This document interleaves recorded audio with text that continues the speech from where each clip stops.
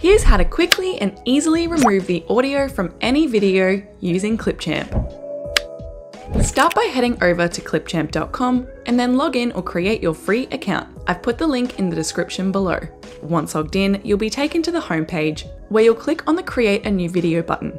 Then you'll be taken straight into the editor. The first thing you'll need to do is import the video you want to remove the audio from. Do this by heading over to the Import Media button, selecting the asset and hitting Open. It will load into your media library over here. Now add your video into the timeline by dragging and dropping it in, just like this.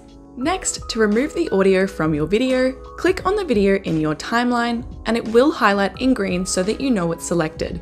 Then navigate over to the Property panel and click into the Audio tab. Now click on the Detach Audio button and your audio file will then remove from your video. The removed audio will be located underneath your video in the timeline here, and your video will no longer have any sound. You can see it's now muted.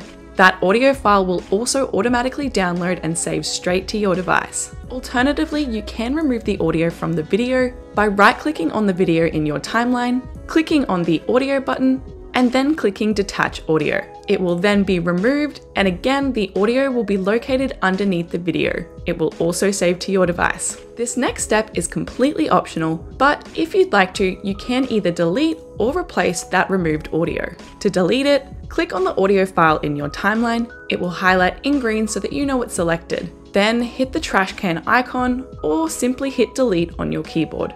If you'd like to replace the audio with something from our stock library, navigate over to the toolbar on the left and click into the Content Library tab. Then select the drop-down arrow in the Audio tab and click into Music. Now all of our royalty-free music will appear, and you can either jump into one of our categorized content collections or use the search bar to search for something specific. For example, I'll search for Happy. Hit the play button on the tracks to hear a bit of a preview of what they sound like, and then when you found the one that you want to use, simply drag and drop it into the timeline, placing it below your video. Now your video will play with that new audio track. Once you're completely happy and all of your edits are complete, you'll export your video by heading over to the Export button, selecting your video quality, and once the export is complete, it's saved to your computer and it will download to your device, all ready for you to share. And that's how to remove the audio from a video with Clipchamp. If you like this video, don't forget to like and subscribe to our channel for our weekly how-to videos.